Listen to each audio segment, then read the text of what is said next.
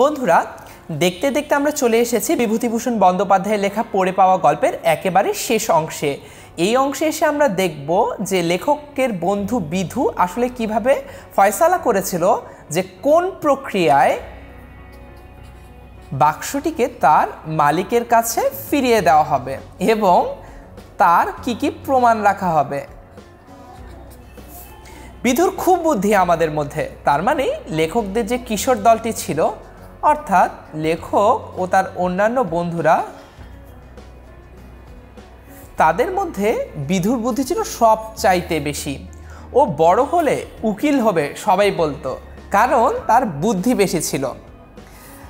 আধ ঘন্টার মধ্যে আমরা চণ্ডী মণ্ডপের সামনে বেশ একটি ছোটোখাটো ভিড় জমিয়ে ফেললাম।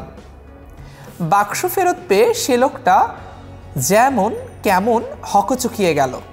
তার মানে সে আসলে ব্যাপারটি আশা করেনি, অর্থাৎ তার এই যে দুর্দশা সেটি যে আচমকাই কেটে যাবে সেটি তার একেবারেই আশাতীত ছিল। চোখ দিয়ে জল পড়তে লাগলো। এই জল কিন্তু দুঃখের জল না, এটা হচ্ছে আনন্দ অশ্রু।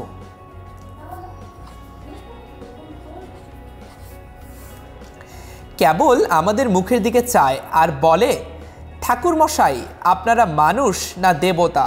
তার মানে হচ্ছে তাদের মহত্বের প্রশংসায় তিনি একেবারে পঞ্চমুখ। গরিবের উপর এত দয়া আপনাদের, তার মানে কেউ যে বাক্সটি পেলে তা আবার ফিরিয়ে দেবে এর কোনো আশাই কিন্তু কাপালির ছিল না।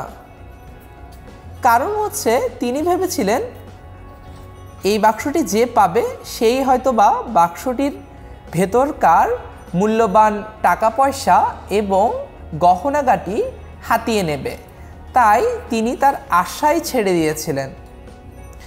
আবার বর্ষার জলে কিংবা বন্যার মতো প্রাকৃতিক দুর্যোগে লেখকরা যেসব বিজ্ঞাপন সাঁটিয়েছিলেন বা টাঙিয়েছিলেন গাছে, সেগুলো যেহেতু সংখ্যায় খুব কম ছিল এবং বিজ্ঞাপনগুলো নিজেরাই যেহেতু অরক্ষিত ছিল, তাই সেগুলো আর কাপালির চোখে পড়েনি। তাই সে কিন্তু বিজ্ঞাপন দেখে আসেনি, সে এসেছিল লেখকের বাবার কাছে এমনিতেই কিছুটা সাহায্য চাইতে। বন্ধুরা, আশা করি বুঝে ফেলেছ যে কিভাবে তারা এই হস্তান্তর প্রক্রিয়াটি সম্পাদন করেছিল। তারপরেও কারো যদি কোনো প্রশ্ন থেকে থাকে সেটি আমাদেরকে এই ভিডিওর কমেন্ট সেকশনে লিখে জানিয়ে দাও, আমরা তোমাদের সকল প্রশ্নের উত্তর নিয়ে ফিরব। আমাদের সঙ্গেই থেকো।